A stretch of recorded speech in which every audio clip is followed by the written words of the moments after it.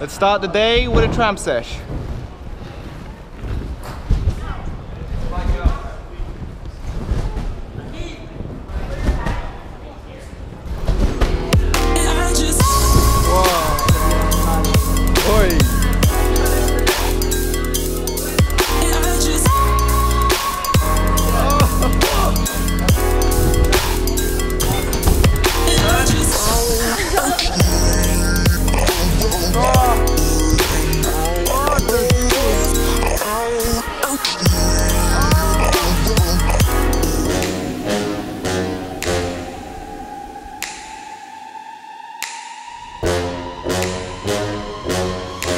Kawasaki Ninja Shibuya Hayabusa.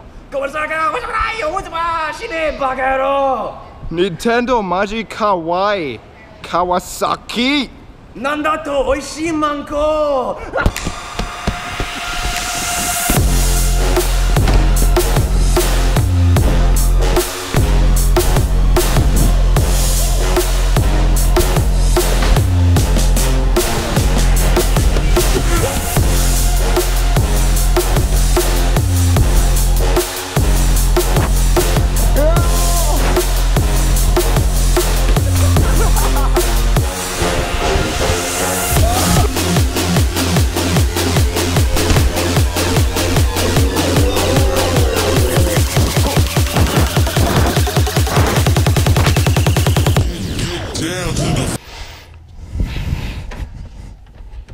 I've got the goods.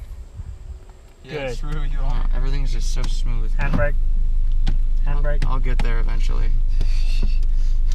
Camp Woodward is in the middle of nowhere, surrounded by Amish people, which are the people that have badass beards and they live without electricity. Is that what they are?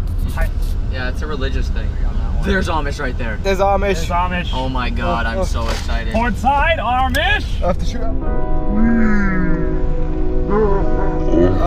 This is so cool. That was awesome.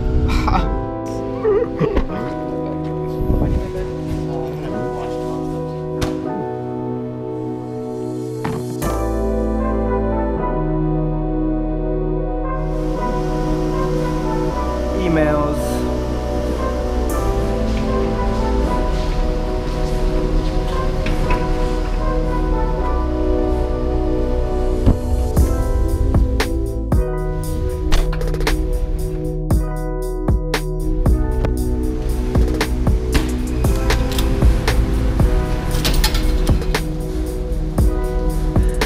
More emails.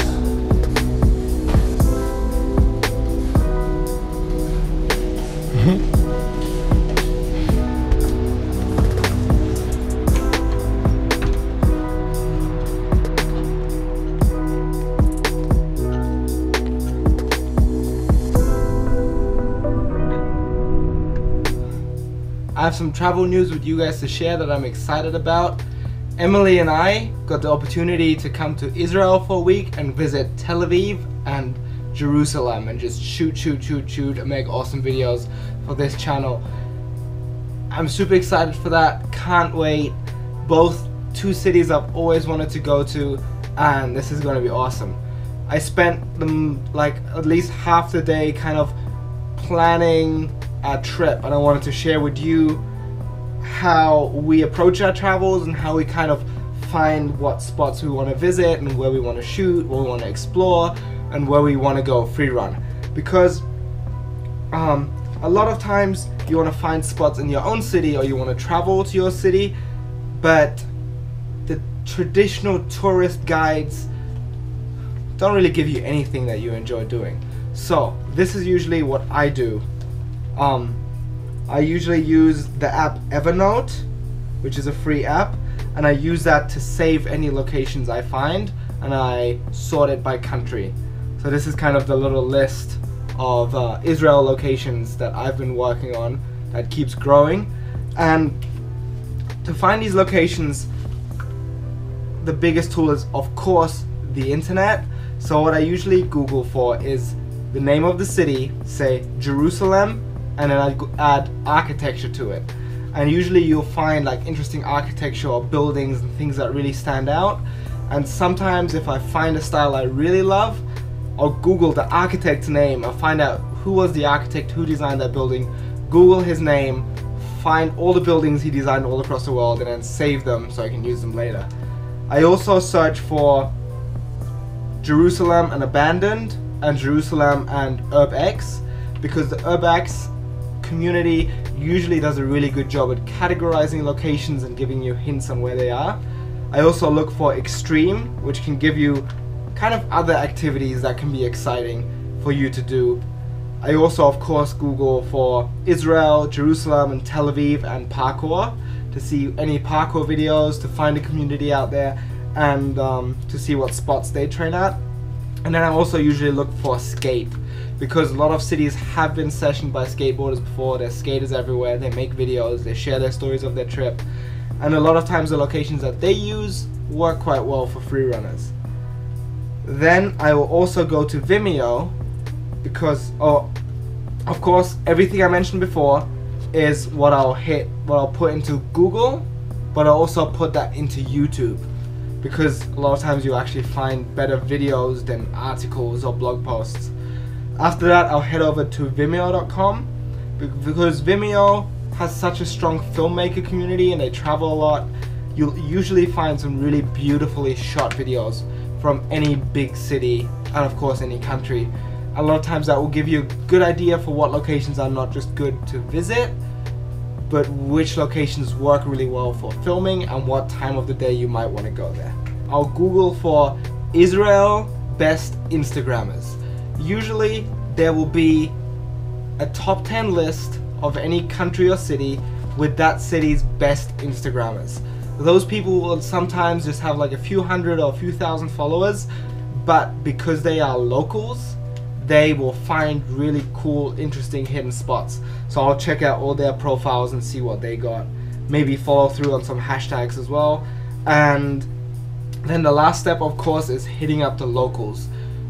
The best, like the way I usually know people from each country is because I visit a lot of freerunning jams and you run into a lot of freerunners from all around the world.